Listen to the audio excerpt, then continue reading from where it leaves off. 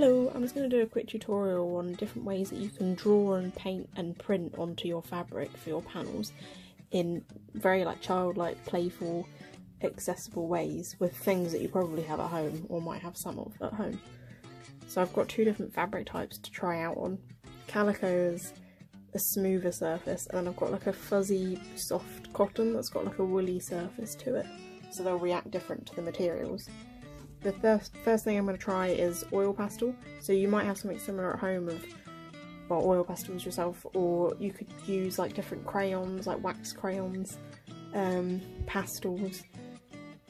Obviously with these they will sort of rub off when you put them onto a surface, as they would with paper. They might not necessarily absorb into fabric, but you can use like you would use hairspray on top of charcoal. You can use hairspray on top of these materials to make them sort of have a seal sort of over the top slightly on them, but they will always have a little bit of residue coming off them. So if you are trying any of these techniques out, I would definitely try them out on some test fabric first before you do it directly onto your panel, because if you make a mark or do an effect that you're not happy with, you might not want to do it straight onto your panel.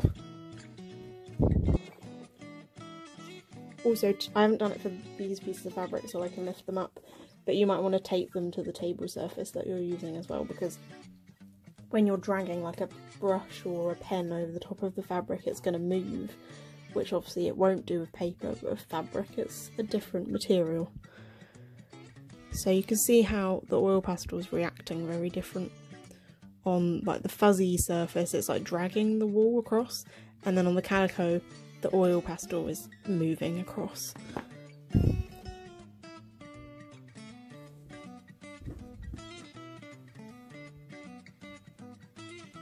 So you can, some of these effects might not be your cup of tea, but you can also play around with adding a material on top of the fabric and then gently hand washing some of it off and then leaving a residue of it.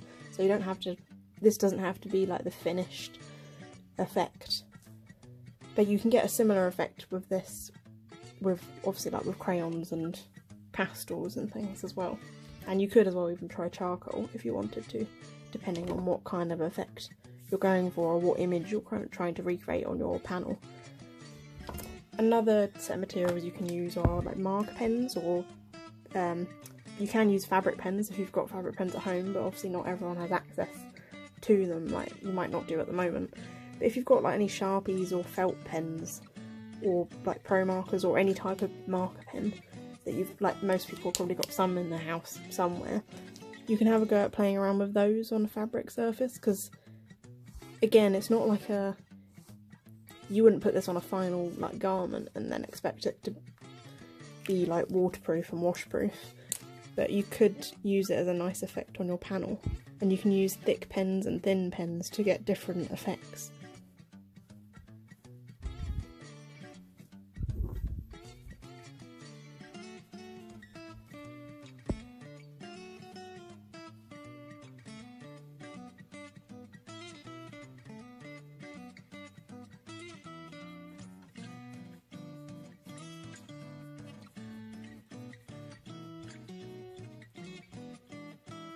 Same with these, if you leave them a certain amount of time to dry, just to test, because you might be doing it on a completely different fabric to me. Leave it to dry and see how it takes the material that you're using, and if it still feels really damp, maybe try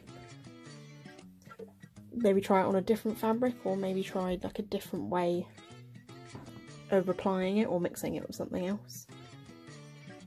You can always put it in the airing cupboard as well to dry quicker. Another technique or another material you could use is water. If you wanted a really subtle effect which wasn't giving you loads of texture, the oil pastel is giving you a lot of texture. If you wanted something flatter, you can use watercolour paint as well.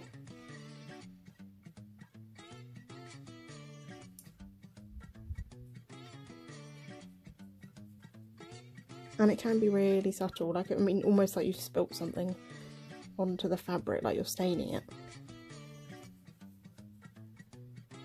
You could even do this with different foods or different foods and drinks. So if you had food dye, you could, when I've tried it in the past, it doesn't always stay on, like, it's not washproof basically, but it does like absorb some of the colour, so you can spill like some food dye onto your fabric and paint it in or sponge it in, or you could add, you could put some, if you've got some wine to spare, you can stain it with a little bit of red wine.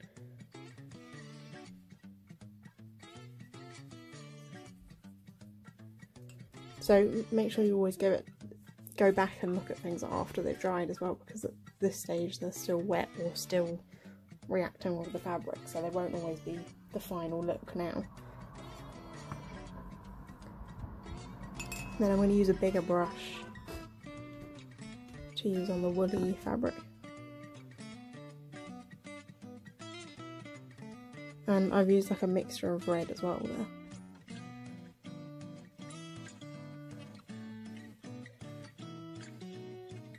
Because that might be quite a nice background for any like embroidery or stitching that you're doing, that you can't always easily get with embroidery. You might be able to create, you might not be able to create these sort of blending of colours with stitching, or it wouldn't have the same, exactly the same effect as dye or like fabric dye or paint. Another thing I'm just going to play around with is ink. So this is drawing calligraphy ink. You can get different coloured inks as well. This is brown. So I'm just going to try that as another liquid on the fabric. So you don't really need to mix this with any water. That's obviously it without water on the surface of the fabrics. So it's like a very muddy, dark colour, but then I've sort of just washed my brush off slightly, but not put it back in the pot, and it's made that really diluted colour.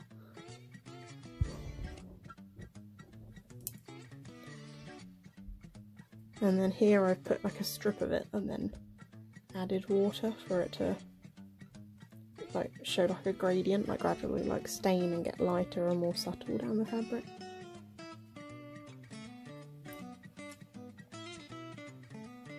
Obviously you have to be careful with it because that bleeds quite a lot, so like the really watery materials will spread and bleed into other areas, so just be wary of that happening as well. But you can always tidy that up with stitching, so you could have stitching in between these gaps so you wouldn't be able to see the areas that have like bled. And then another thing we're going to try is acrylic paint as well, so I'm just going to put a bit on the end of the brush. So acrylic paint's like a lot heavier than any of the thing, well, than the watercolour paint that we've used and the ink that we've used. And you can apply it thick, and then you just have to leave a bit more time for it to dry. But if you want these brush marks on the fabric, you could, like if you're trying to recreate like mud or a pasty surface, maybe like a painted wall or a rough surface, you could leave that with, you could create that with acrylic paint after you've let it dry. Another thing you can do is mix it with PVA, and it makes like a, it will dry, it will have like a shiny effect, but it will dry very like hard and solid as PVA dries, but mixed with the paint, so it will have the colour of the paint.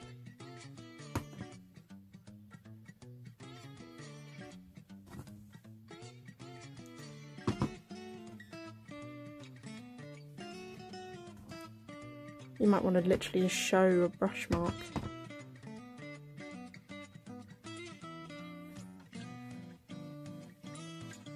As well, maybe.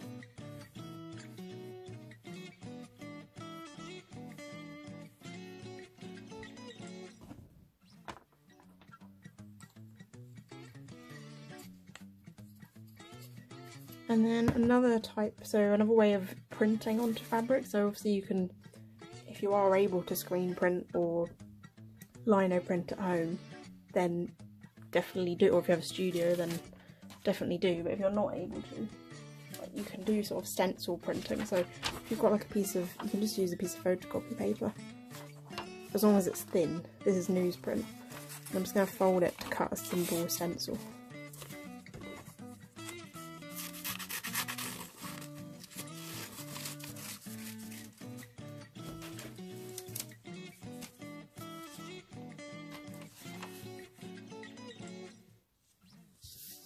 So I haven't used any glue on this occasion, but it is sticking there. But you can use some glue, some spray glue, not like PVA glue or Pritt Stick, but you can use some spray glue if you have any to just gently stick so it stays into place when you're sponging on paint here, because obviously you don't want the stencil to move around because then you won't keep the shape. Or you can just tape it all into space, into place. But I'm just going to keep it there just for the sake of showing you this. So this is fabric paint. You can try it out with acrylic paint as well.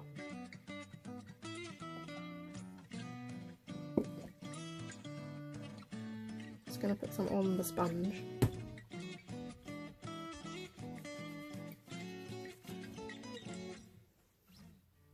So I've spread it flat so that I don't put massive clumps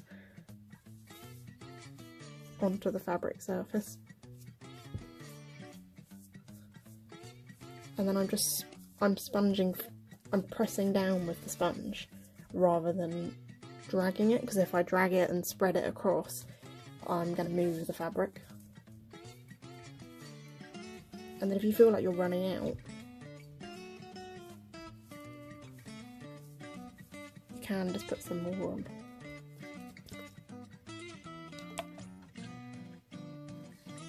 And you can see where the colours are mixing as well, which is, it's actually quite a nice happy accident, but you can, obviously you can stop that from happening by like waiting for that to dry maybe, or even putting some paper over the top of it.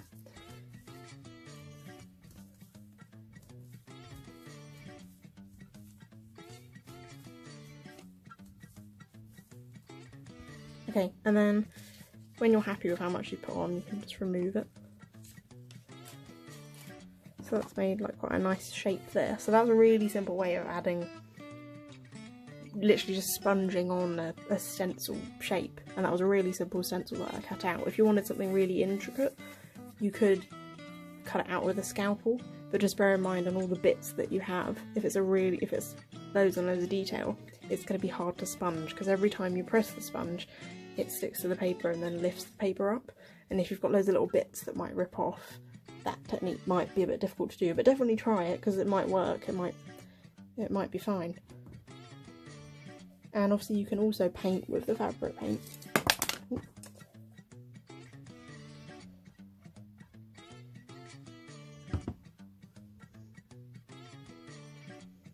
And if you wanted to leave like clumpy bits like that, you could.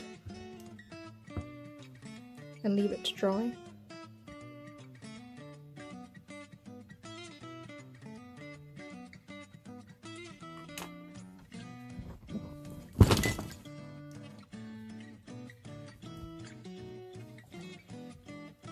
And then another printing technique as well. So you might have access to lino printing. You can also use like polystyrene foam sheets if you've got any of that as well. And if you are able to get it, then it is a bit cheaper to get as well than lino.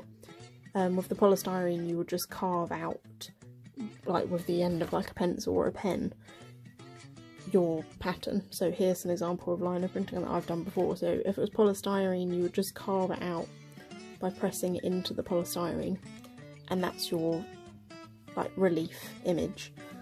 With the lino here, because I haven't got any polystyrene to show you, but with the lino here, I'm just going to show you how. So if you've got a lino tool, you can use a scalpel where you're just carving into it, but with either one, with a lino tool or a scalpel, what you want to do is cut away from yourself. So you don't want to push the blade towards you, because then if you do accidentally slip, then you want to be safe and not like injuring yourself. So you want to cut away from you. And with the lino tool, you want to dig like down into the lino and then sort of scoop upwards with a little bit of pressure, so that and pushing it forward so that you're carving out a bit of the lino.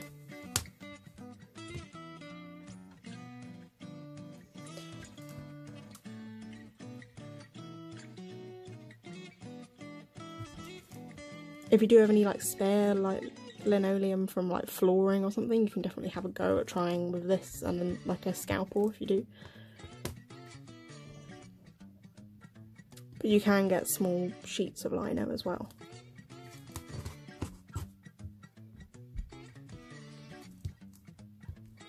So that is basically how you're doing the cutting, and then so I've ended up with like this finished product where I've cut out these lines.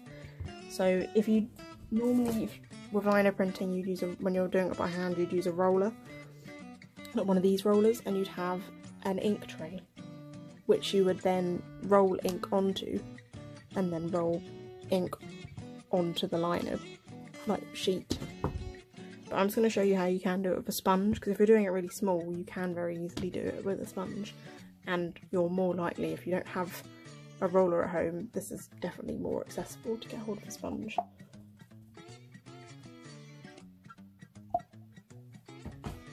And I'm going to do it with some brown acrylic paint, just so I've got like a different colour on my fabric pattern.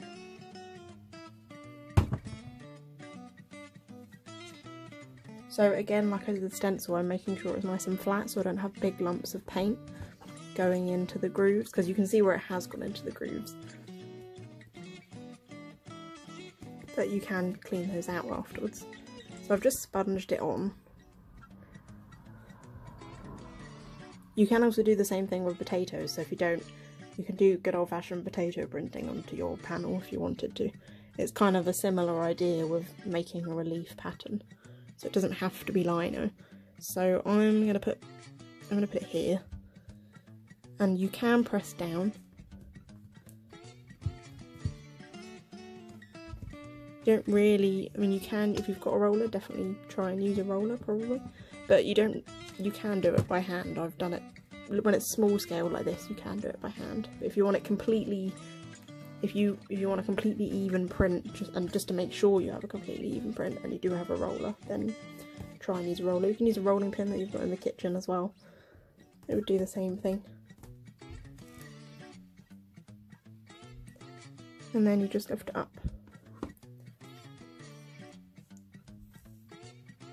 So if you did want to do it with potatoes, you could cut a slice of a potato, carve your relief image in, and then just use your rolling pin from the kitchen or a wine bottle or something to roll the pressure onto the print you're making. Okay, so those are just a few techniques that you can do with adding like surface and colour to your panels without necessarily having to dye things, and they're all like materials that you're likely able to get hold of at home as well. Thank you for listening.